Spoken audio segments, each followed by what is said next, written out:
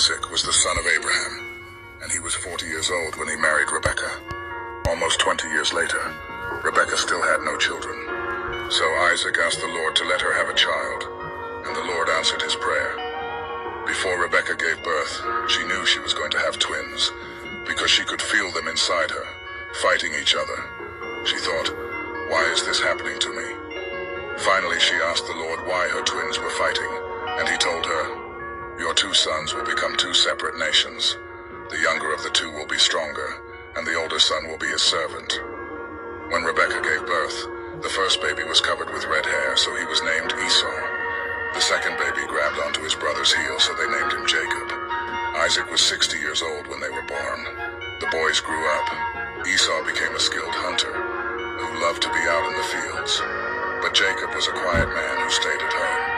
Esau was Isaac's favorite because he was fond of good meat, but Jacob was Rebekah's favorite.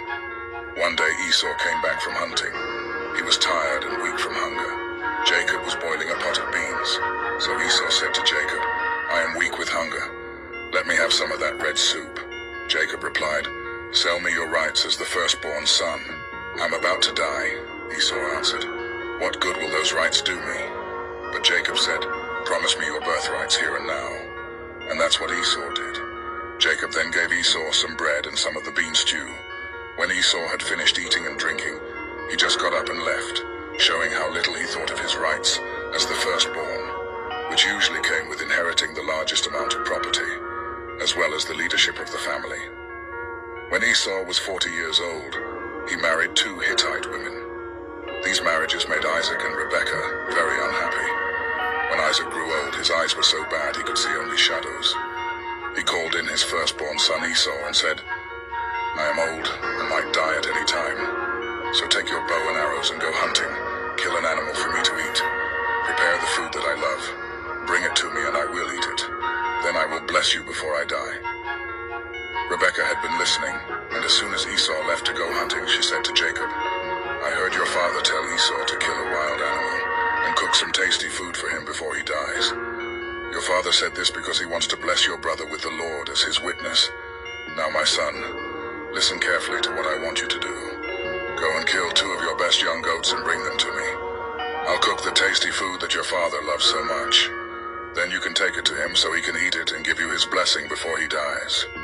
"My brother Esau is a hairy man," Jacob reminded her, "and I am not.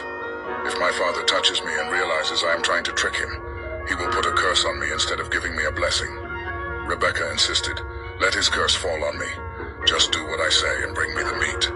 So Jacob brought the meat to his mother, and she cooked the tasty food that his father liked. Then she took Esau's best clothes and put them on Jacob. She also covered the smooth part of his hands and neck with goatskins, and gave him some bread and the tasty food she had cooked. Jacob disguises himself as his brother Esau to receive his father Isaac's blessing.